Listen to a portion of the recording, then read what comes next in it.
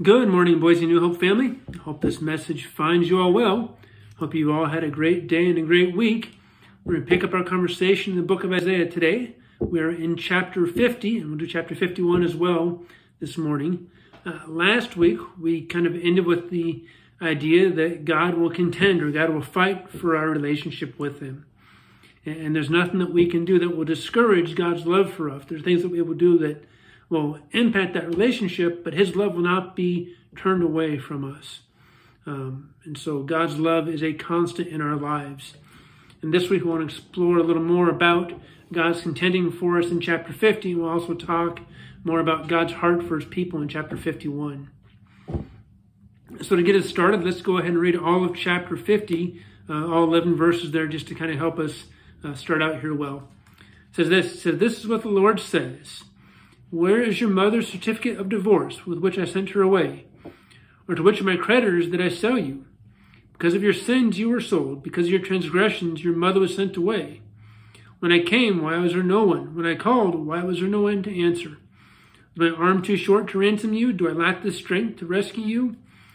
By a mere rebuke I dry up the sea. I turn rivers into a desert. The fish rot for lack of water and die of thirst. I clothe the sky with darkness and make sackcloth its coverings.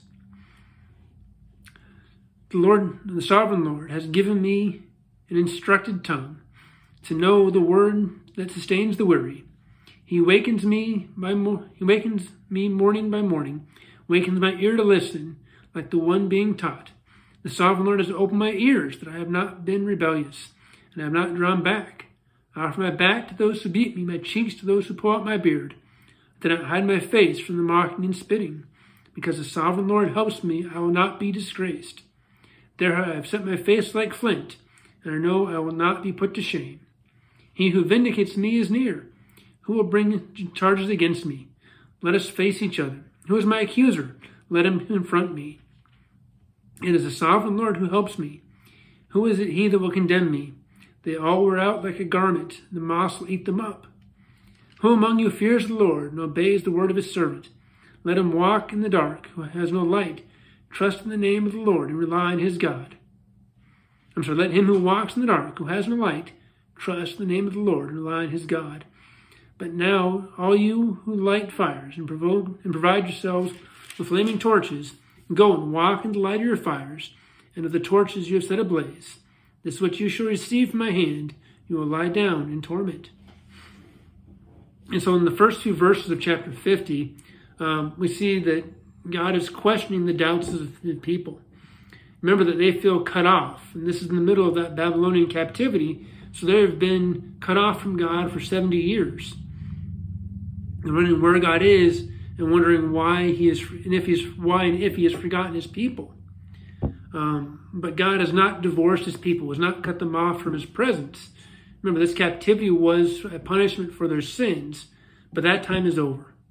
And so God is continuing to remind Israel just how powerful he is in verses 2 and 3. And so God is so mighty that nothing will stop him when he has his heart set upon his people. And this the same Lord has created the heavens and the earth, who sustains everything and has dominion over everything. It is not too hard of a thing for God to extend his hand to his people. And he just wants to remind them of the fact that he is still the Lord, he is still God, and they are still his chosen people. So in spite of this separation that's become of them, it's not a permanent separation. In spite of this distance between God and his people, God is bridging that gap so they can then be restored in their relationship to him. Verses 4 through 11 reflect on that feeling of God comforting his people. If the people listen to the Lord, and they must obey his voice, and they seek to do his will, and God will help him to do all those things. Remember, these people are abused and mistreated in verse 6, but God promises to help them. We're told that the Lord is near, and that the Lord is near to us and will not be put to shame. So those that seek to abuse or to harm God's people, they can keep their head held high because God is still with them. I think it's important to point out that people have a full confidence in God's deliverance for them. Their eyes are so fixed upon the Lord that they're not going to be shaken.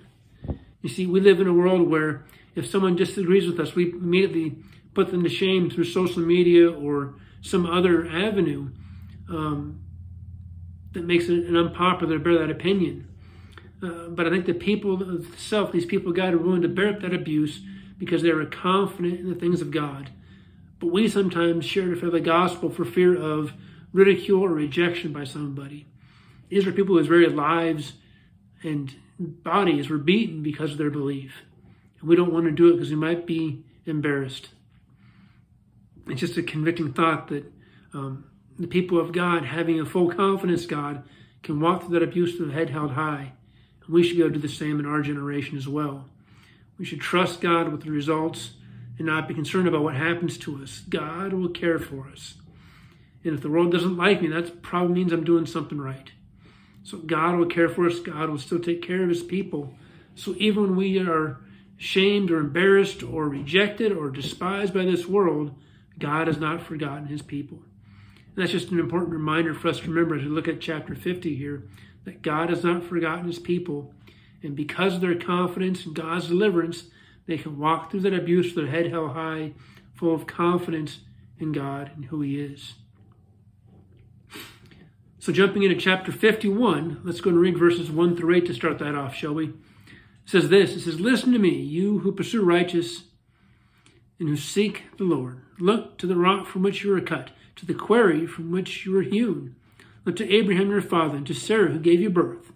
When I called him, he was but one, and I blessed him and made him many. The Lord will surely comfort Zion, and will look with compassion on all her ruins. He will make her deserts like Eden, her wasteland like the garden of the Lord. Joy and gladness will be found in her, thanksgiving and the sound of singing.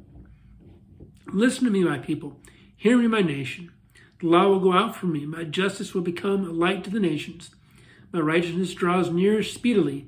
My salvation is on the way, and my arm will bring justice to the nations. The islands will look to me and wait in hope for my arm. Lift up your eyes to the heavens. Look up at the earth beneath. The heavens will vanish like smoke. The earth will wear out like a garment, and inhabitants die like flies. But my salvation will last forever. My righteousness will never fail. Hear me, you who do what is right, you who know what is right, you people who have my law in your heart. Do not fear the reproach of men, or be terrified by their insults. For the moth will eat them up like a garment. They are worn out. The worm will devour them like wool. But my righteousness will last forever, my salvation through all generations." So God is reminding Israel of their calling a few chapters ago. Remember, he called them by name, and he renamed Jacob to Jerusalem. And so now he's again asking Israel to recall their roots. Remember, they are the seed of Abraham. And Abraham is instead of their father, and he made an everlasting covenant with Abraham. And so when the people remember their roots, they remember that inheritance that was promised to them, they can rejoice because the Lord has been faithful to them. He has not forgotten that promise. So now that God is calling the people to listen to him, saying, look, if you are in fact the seed of Abraham, you do remember the covenant I made with him, listen to my commands. God's desire is for his righteousness to become the righteousness of the people. And he makes a point to remind the nation that God's salvation is near. He said that a couple times in verse 7 and 8, that God's salvation is near. Verse 6 and 8, that God's salvation is near. And he's going to judge all the people according to his righteous standard. And I think what's important to understand here is that God's standard doesn't change. God's standard of righteousness doesn't go up or down depending upon the popular opinion of the world. And so in verse 7, he reminds his people that living a righteous life will incur the reproach from the world. So in other words, living by God's standards, the world's not going to accept that standard. They don't understand that standard we live by.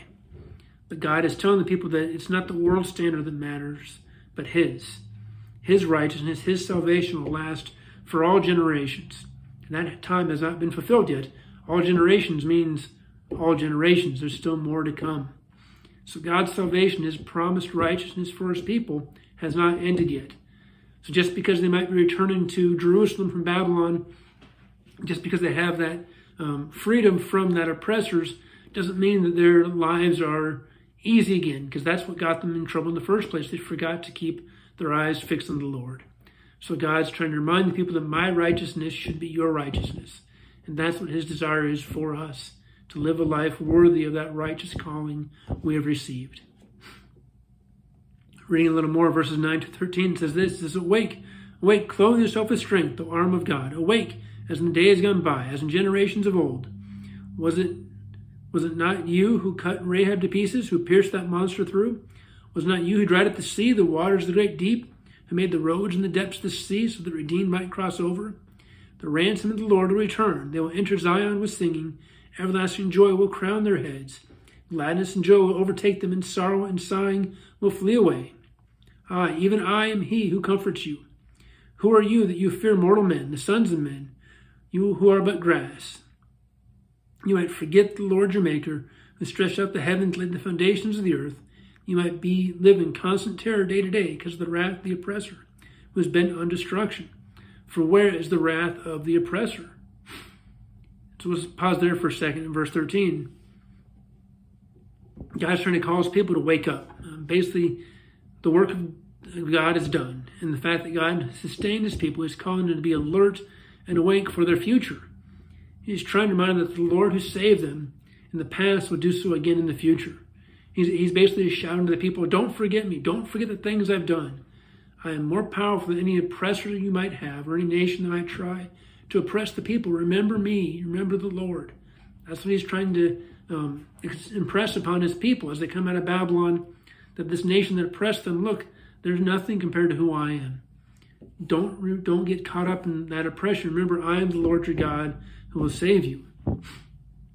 And as we've talked before last week and in previous weeks, that sometimes our circumstances are bleak, but if we only see God through those circumstances, through those eyes, it can appear that he's not doing anything on our behalf. But nothing could be further from the truth. Just as he told the people his salvation will be for all generations, he's also telling them that when they come out of captivity, the only person you need to hold on to is God. Don't look at your circumstances, don't look at the oppression, just hold on to me. As I talked about with the people walking through that opposition with their head held high, so now they need to do the same thing as they leave that opposition behind to keep their eyes focused on the Lord. And so God's trying to give them that admonition that look to me, look to the Lord. I will save you because my salvation is for all generations, for all peoples. Reading the rest of this chapter, verses 14 to 23, it says this. It says, the cowering prisoners will soon be set free. They will not die in their dungeon, nor will they lack bread. For I am the Lord your God, who turns up the sea so that its waves roar. Lord Almighty is his name. I put my words in your mouth and covered you with the shadow of my hand. I have set the heavens in place, who laid the foundations of the earth. I have said to Zion, you are my people. Awake, awake, rise up, O Jerusalem. You have drunk from the hand of God and the cup of his wrath. You have drained it to the dregs, the goblet that makes men stagger. Of all the sons she bore, there is none to guide her. Of all the sons she reared, there is none to take her by the hand. These double calamities have come upon you. Who can comfort you? Ruin and destruction, famine and sword. Who can console you? My sons have fainted. They lie at the head of every street. And like antelope caught in the net, they are filled with the wrath of the Lord and the rebuke of your God. Therefore, hear this, you afflicted ones, made drunk but not with wine. This is what the sovereign Lord says, your God, who defends his people. See, I have taken out of your hand the cup that makes you stagger. From that cup, the goblet of my wrath, you will never drink again. I'll put you into the hands of your tormentors, who said to you, fall prostrate, let me walk over you, and made your back at the ground like a street to be walked over you. As we finish this chapter, we see God's cup of wrath passing from the people. If you've ever had a cup of coffee and at the bottom you have the dregs, those coffee grounds at the bottom, you get that final drink and it's kind of gritty and unpleasant. You're not expecting to have to chew your coffee that morning. It's an unpleasant sensation. It's not comfortable. The Lord's telling his people that this will no longer be their reality. They don't have to drink from the bitterness of God's wrath. That will be taken from them. It took 70 years for the Lord's anger to pass away. It took 70 years for the people's heart to come back to the Lord, to remember him in all they do. But his anger served a purpose, and his judgment served its purpose, to restore the relationship between God and his people. And so as we look at the book of Isaiah, if we learn nothing else from this book, remember this, that God's judgment, God's anger is not forever. His salvation lasts forever. His wrath is not forever. His judgment is not final. The relationship we have with with God lasts far beyond his wrath. He loves us too much to allow us to walk down the wrong roads without trying to turn our hearts back to him. That's why Israel and Judah were taken in captivity. He was trying to get their attention, turn their hearts back to him, trying to wake them up. And God says the same thing for us today. When we start going down the wrong road, he still tries to pull us back to him. And his greatest joy is to seeing that lost sinner repent and come back and follow him again. To see that the people worship him in their actions, in their lives, in their attitudes, in their deeds, in spirit and in truth, day in and day out. That's what brings joy to the heart of God. And that was his design for the people of Israel, was to reflect that joy to the world. And now he's given them a chance to leave that captivity, leave that judgment behind, and fulfill the promise that God's made to them. So, Father, we thank you for this morning. Lord, we thank you for this time together.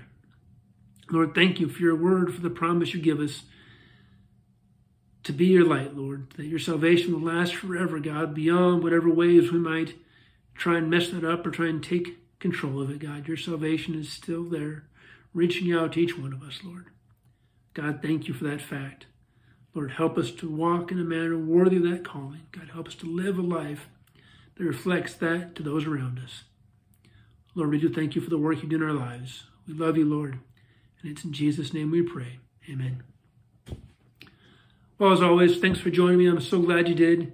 Next week, we're going to try and tackle chapters 52 and 53, so we can knock out a couple more there. But until that time, remember that God loves you, and we're a blessed people.